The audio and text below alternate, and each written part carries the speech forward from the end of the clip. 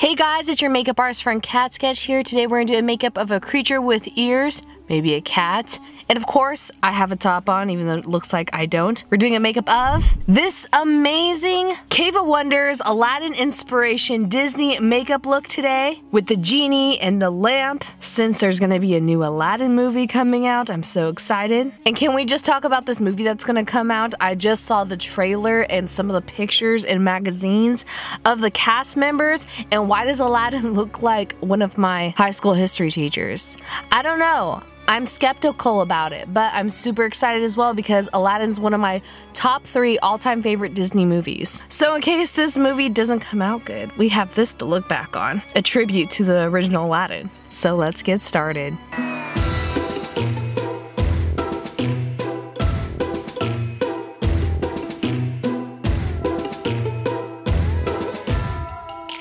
You guys know me, I need to delete them eyebrows. I am using some glue stick and powder, doing about 4 layers of glue and powder for my specific face and the thickness of my brow hairs. Depending on how thick your brow hairs are, depends on how many layers of glue and powder that you need to do, and wait for each layer to completely dry before moving on to the next one. Then I'm gonna get some prosaide and this forehead piece. This is a foam latex prosthetic from Berman's Laboratory of this forehead. And I'm just putting some prosaide with a disposable makeup sponge around my eyebrows where that forehead piece is going to go, and on the forehead piece itself, but don't put it where your eyebrows are going to be, just on the edges. You don't want to put prosaide on your eyebrows no matter how much things you have on it to cover it, because you could rip your actual hairs out with prosaide. So as you can see, this prosthetic reaches the ends of my hair, and as you can tell, I'm not going to put prosaide there. That's why there's some flaps. Then I'm putting on this nose from Berman's Laboratory as well. That looks like a cat.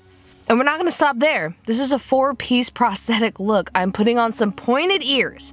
Yes, they look like cat ears because we're doing the Cave of Wonders cat from Aladdin, the Aladdin cat statue thing. And I'm taking some of the adhesive, like unhinging it from that prosthetic so I could put some fake fingernails that I cut down to fangs, just like from my McDonald's Ronald McDonald clown video. They're those same type of teeth, but they're gonna be for this cat. The Cave of Wonders cat has this huge jaw with these sharp teeth, so I'm putting those there, and I'm getting some liquid latex with a red stipple sponge to stipple on the edges of the prosthetics once it's dry, because this is gonna blend into our skin texture so that it won't look like I just pasted on foreign objects to my face, that they actually belong there and are part of my new cat-like face. And once all that is completely dry, we're gonna start putting on some prosaide to make sure that the paint that we're gonna put on sticks very well. That's why you need this layer.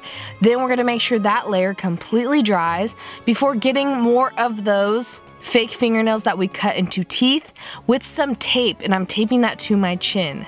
You could use some like gelatin here if you think tape is not safe or good, the adhesive for your skin, because some people are very sensitive and don't want to put duct tape on your face. I totally understand. But I'm getting some blue PAX paint with the disposable makeup sponge that I just cut in half, and I'm putting a layer of this bright blue PAX paint on those prosthetics of the nose and the forehead, and we absolutely cannot forget our ears. It reminds me of the movie, not the movie, the TV show Gargoyles when I was a kid. I totally look like a gargoyle right now. I'm also gonna get that blue paint to paint the fake teeth, fingernails that we did and glued in our mouth.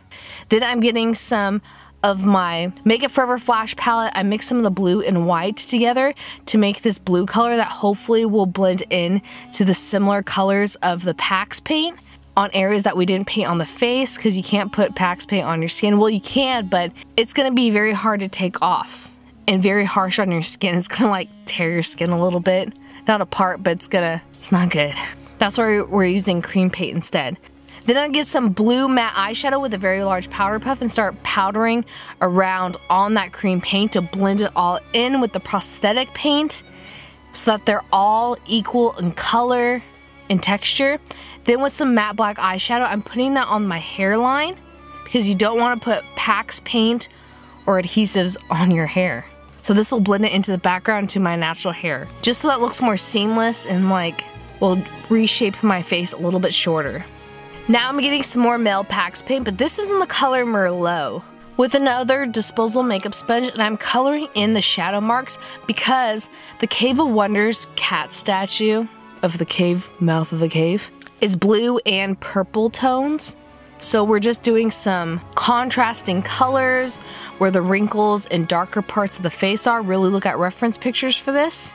And I'm painting the inside of his mouth like this bright salmon-y color and mixing it with some gold paint from my Makeup Forever Flash palette. So the inside of his mouth looks like it's glowing from within, just like the Cave of Wonders from Aladdin. Then I'm going to get some RCMA No Color powder to set some of the makeup with a very large brush, making sure all that's set. And then now is for the more fun part. We're gonna do some more shadows and lines to make this cat look really realistic. I'm getting some matte black eyeshadow with the angled brush. Again, really look at reference pictures because we're gonna do all the wrinkles and lines in this cat's face of the Cave of Wonders. It's really gonna bring it to life. He has like these sagging wrinkles. He almost looks like a Shar-Pei mixed with a cat, as weird as that sounds. So we're putting on all these wrinkles, and then I'm getting some white matte eyeshadow with a flat brush and putting that on the top high peaks, highlights of my face, on top of the wrinkles, so that it gives it more dimension and stands out more. Once you think you have enough highlights that makes the features of this Cave of Wonders cat-like face stand out, now I'm gonna get some light blue aqua paint. This is by Wolfe Brothers, and I'm gonna start painting the silhouette of the genie. Rest in peace, Robin Williams. There will never be a genie as hilarious and funny and magical as him. As you can see, I'm also getting some white aqua paint once that blue was dry. Actually, I think this is cream paint layered on top of the aqua paint. And then I'm getting some black aqua paint with a very tiny detail brush to do the eyeball pupils of the genie and the outline of his brows and his face to really give it that cartoon effect. This takes a very steady hand to do all the detail and outlines of the genie because it makes the character, cartoon character, who they are. You have to be very detailed, very precise, because if you do your cartoons not in detail and out of portion, it won't look like the actual character. I feel like cartoons are some of the hardest things to paint, especially on your body, especially with makeup.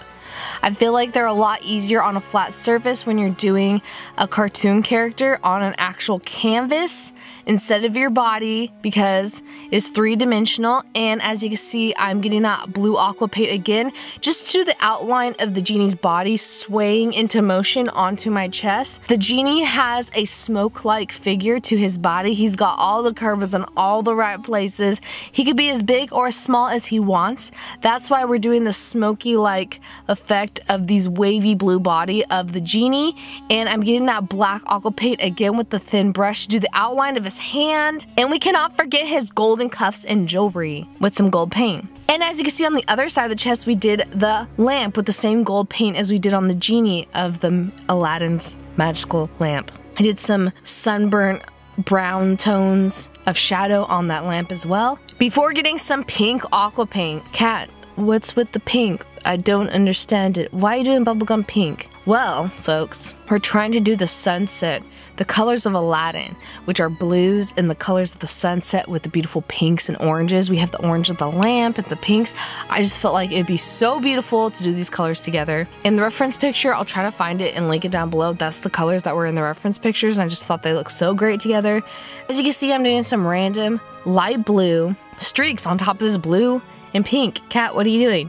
I'm doing some cloud-like motions and streaks, and we're doing white dots and outlining those clouds because we want some magic puffs, some magic to occur. Disney's all about magic. With the genie, just poofs into place. So that's why we're doing these white cloud-like formations into the body painting. The genie's where you want it to be precise and detailed. The puffs and the clouds, you could be as like, you know, not as detailed, or as you could be a little messy with that. And we're getting the black aqua paint to do the detail of the genie cartoon, even more of his little curly beard, his facial hair, and some more blue aqua paint to do more clouds up in the sky.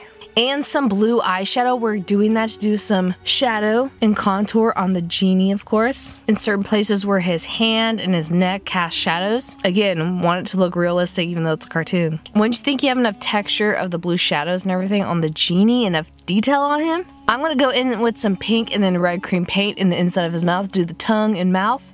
Then I'm gonna get some white contact lenses. This is totally extra. You don't need this or the prosthetics. You can just paint your face as a cat.